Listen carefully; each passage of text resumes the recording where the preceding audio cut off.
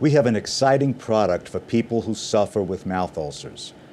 One of the problems is we keep touching it with our tongue, and that further irritates. PolyOx has a unique mechanism that when it becomes wet, becomes like a Band-Aid, like a glue or mucilage, and it protects the ulcer. And I'm going to demonstrate the proper way of using PolyOx.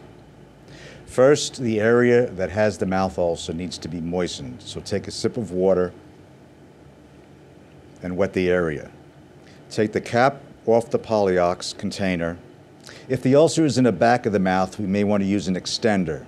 If it's in the front of the mouth, extender is not needed. Now you're ready to apply the PolyOx.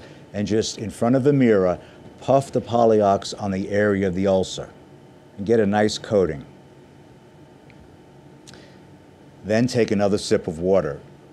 Swish it around vigorously as if you want to get rid of the PolyOx and expectorate. Reapply the PolyOx by puffing. It's kind of like painting. You'd like to get a lot of light coats rather than a really heavy coat. So puff it a few times to get a coating. Take another sip of water and expectorate. Do this about 2 or 3 times so there's a nice coating on the area where the ulcer is.